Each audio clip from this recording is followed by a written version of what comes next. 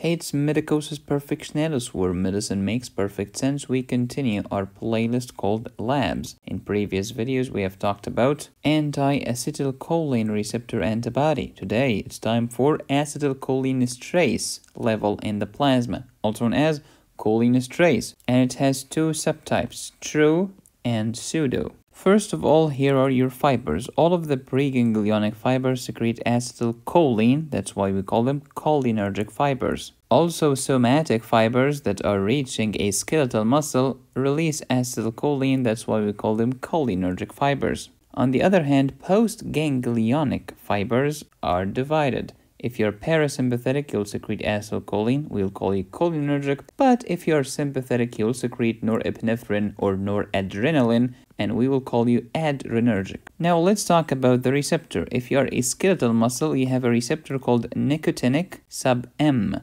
N for nicotine, M for muscle. If you are a ganglion, you have N sub N, nicotinic, neuron or neural. The adrenal medulla is a modified ganglion. Tell me about postganglionic. Postganglionic parasympathetic release acetylcholine onto muscarinic receptors. Postganglionic sympathetic fibers release norepinephrine onto adrenergic fibers, and these are divided into alpha and beta. Acetylcholine and norepinephrine are examples of neurotransmitters. Who makes them? The neuron. Where? In the soma or the cell bodies. This is the site of synthesis, and then they get transported through the axon into the axon knob or the nerve terminus, or the axon terminalis for those of you who are super sophisticated to the point of being stupid. Just kidding. And then they get released from the vesicles through exocytosis. Exocytosis is an active transport. Check out my physiology playlist to learn more. So the soma is site of synthesis, axon terminalis is a site of storage and release into the synaptic cleft, not to be confused with your intergluteal cleft. This is a beautiful cholinergic fiber. It secretes what? Since it's called cholinergic, it will secrete acetylcholine. No kidding. How do we make acetylcholine? Acetyl-CoA plus choline. The enzyme is called choline acetyltransferase. Love it. Now you have acetylcholine into the vesicle. Beautiful. And then the vesicle will rupture through exocytosis, releasing acetylcholine. You can say thank you to a nerve impulse, an action potential, and voltage-gated calcium channels. Calcium is the hero of contraction and exocytosis. Acetylcholine is out. It has three options. It can bind to nicotinic sub N receptors. You find this on ganglia and on your adrenal medulla. Or it can bind to N sub M nicotinic muscle. Where do you find them? Skeletal muscles. This is the neuromuscular junction. Or this beautiful acetylcholine can bind to muscarinic receptors. You find these on smooth muscles and cardiac muscle. Okay, we're done. Acetylcholine has performed its job properly. Now let's metabolize it. Let's degrade it. Let's get rid of it. Who's gonna destroy it? Cholinesterase is gonna break it down into choline and acetate. Choline will be recycled and used to make new acetylcholine. Love it. This is today's topic. So again, what is the function of the cholinesterase enzyme? To break down acetylcholine. When I break down acetylcholine, there is no more action on the ganglia, there is no more action on your skeletal muscles, there is no more action on your cardiac and smooth muscles. So acetylcholine, who makes you? I'm made in the soma and then released by the axon terminalis in the cholinergic fibers. By acetyl-CoA and choline, they combine together to form acetylcholine. Beautiful. Storage. I'm stored in clear vesicles. I'm acetylcholine for clear vesicles, unlike the Nor-Epi. Release. To get released, I need an action potential and I need some calcium influx, and I get released by exocytosis. Removal. After I've performed my job properly, you can metabolize me using acetylcholinesterase. Why do we get rid of this? Because acetylcholine is very toxic. If we leave it in your blood, it's going to lead to dumbbells. This could be fatal. What's dumbbells? Diarrhea, urination, meiosis, bronchospasm, bradycardia, emesis, lacrimation, sweating, salivation. This can kill you. So we gotta get rid of the acetylcholine as soon as it has completed its job. How do we get rid of it? We have acetylcholinesterase enzyme, and we have two subtypes of this enzyme.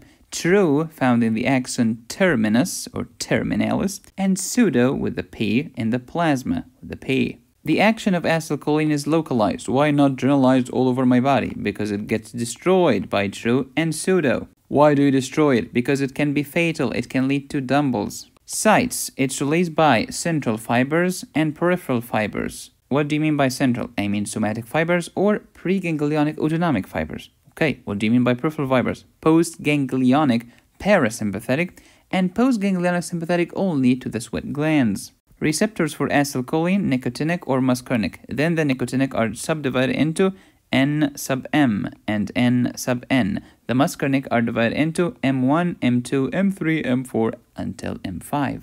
Cholinesterase. This is the enzyme that breaks down the acetylcholine. This is today's topic. We divide it into true and pseudo. Where do you find the true? Red blood cells and in the accent terminalis with the T. But it's not found in your serum. Pseudo, on the other hand, starts with a P. You find it in the plasma. Starts with a P. This is normal. However, some patients have deficiency of the cholinesterase enzyme. This cholinesterase deficiency could be a deficiency of the true cholinesterase or deficiency of the pseudo cholinesterase. This deficiency could be congenital or acquired in nature. Here is your acetylcholine and these are cholinergic receptors. I can give you a drug that will act on the same receptor as if it's acetylcholine. The receptors will get confused and they will assume that this medication is actually acetylcholine when it's not. What do you call this? I call this direct muscarinic agonist or direct cholinergic agonist. Okay, fine. I can stimulate the receptors by another mechanism, by inhibiting the degradation of the acetylcholine so that acetylcholine will persist and increase in the synapse. This acetylcholine can bind to this receptor. What do you call this mechanism? Indirect cholinergic agonist. This mechanism is by inhibiting the acetylcholinesterase enzyme. We call these drugs acetylcholinesterase inhibitors because they inhibit this enzyme. And we divide them into two categories, reversible inhibitors and irreversible inhibitors of the cholinesterase enzyme. Reversible inhibitors are useful pharmaceutical drugs that we can give to patients. Irreversible are horrible toxins. You can use them as pesticides, insecticides, or, God forbid, war gases. So we have muscarinic agonists such as acetylcholine, methacholine, carbachol-bethanochol. We have muscarinic antagonists such as atropine, homatropine, scopolamine, etc. What is acetylcholine, methacholine, carbachol-bethanochol? These are direct muscarinic agonists. However, I also have indirect muscarinic agonists such as the acetylcholinesterase inhibitors. Okie dokie, can you give me an example of a muscarinic agonist? Yes, acetylcholine, methacholine, carbachol, bethanochol, pilocarpine, and cevimeline. These are direct muscarinic agonists. Tell me about indirect muscarinic agonists. You have donepezil-tacrine, rivastigmine, physostigmine, pyristigmine, neostigmine. These are the good things. Bad things include organophosphates. Tell me about muscarinic antagonists, atropine, homatropine, ipratropium, tiotropium, scopolamine, dicyclamine, etc. Okay, give me a nicotinic sub-M agonist succinylcholine. What will that do? It will stimulate your nicotinic receptor. But anesthesiologists can use succinylcholine as a muscle relaxant. Wait a second, medicosis. I thought that succinylcholine is a nicotinic sub-M agonist.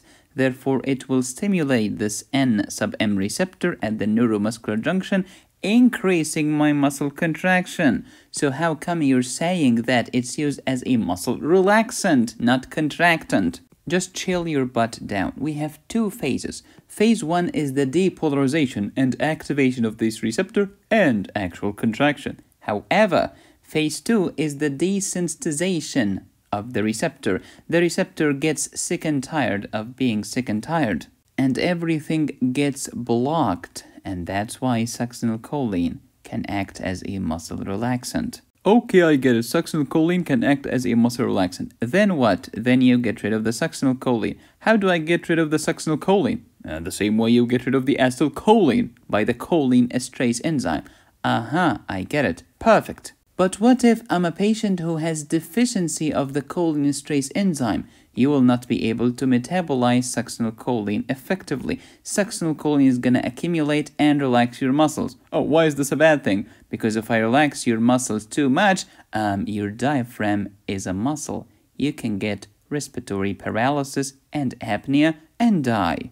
Oh, this is serious. So if I'm an anesthesiologist and I want to be an honest person, I better measure the level of the cholinesterase enzyme before ever contemplating giving succinylcholine. You got it.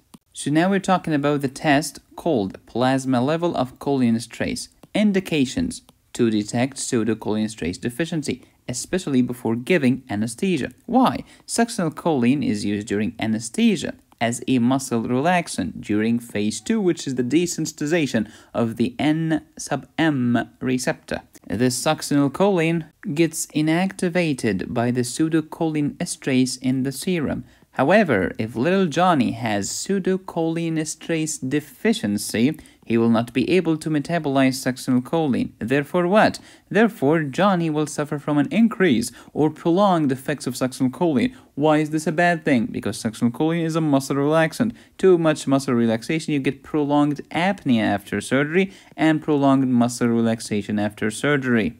Another use of this beautiful test is to identify those who were exposed for a long period of time to organophosphate poisoning. Organophosphate poisoning can lead to acquired deficiency of the true or the pseudocholinesterase.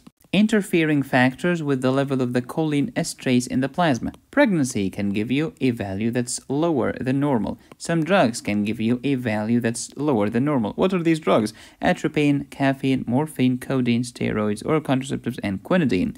Be careful. Pseudocholinesterase levels cannot be measured effectively after surgery. Why? Because all of these drugs, you give lots of drugs during surgery and before surgery. These will interfere with the result of the test, making the test useless. So if you want to measure the level of pseudocholinesterase, you better do it before surgery, doofus.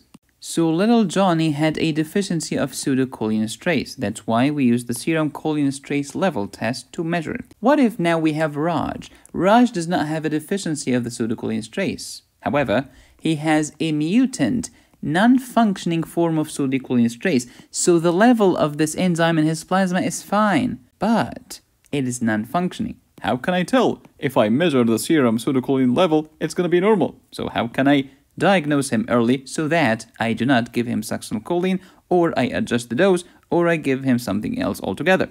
You need another test called dibucane inhibition number. What's dibucane? It's like lidocaine. It's a local anesthetic. You give it to the patient, it should inhibit their normal pseudocholinesterase. And then you measure the dibucane inhibition number. What the flip is that? That's the percentage of your pseudocholinesterase that has been inhibited by dibucane.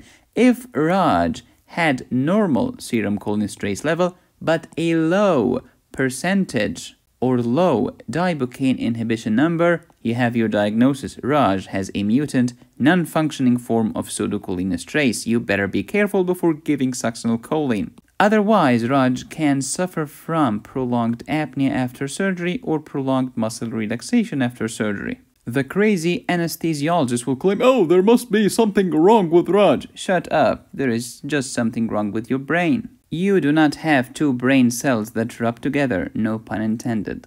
Cholinesterase level in the plasma, results and their meanings. Okay, what if you have too much cholinesterase enzyme in your plasma? What does that mean? Of course, in the plasma is the pseudo. We're measuring the pseudo here. It could be reticulocytosis. What are the reticulocytes? Baby red blood cells. Reticulocytosis. Osis is a condition where you have tons of baby red blood cells. As you know, red blood cells contain cholinesterase, especially the true one. So you'll have increased true cholinesterase level. Nephrosis. If I have kidney problem, I will not be able to excrete cholinesterase, therefore it will increase in the plasma. Hyperlipidemia. It could be because your liver is working like crazy, and when the liver works like crazy, it produces proteins including cholinesterase, which is an enzyme, and as you know, enzymes are proteins. Diabetes mellitus for an unknown cause. What if cholinesterase level was low? It could be a congenital enzyme deficiency. Or it could be organophosphate poisoning. Or it could be liver disease. When the liver is toast, it's not making protein and it's not making enzyme. Or it could be malnutrition. If you're not eating, especially proteins, you're not making. Struggling to learn about all of these medications? Check out my Autonomic Pharmacology course at medicosisperfectionalis.com. It will equip you with robust pharmacology knowledge so that you can help patients. Thank you for watching. Please subscribe, hit the bell, and click on the join button. You can support me here or here. Go to my website to download my pharmacology courses. Thank you for watching. As always, be safe, stay happy, and study hard. This is Medicosis Perfectionalis, where medicine makes perfect sense.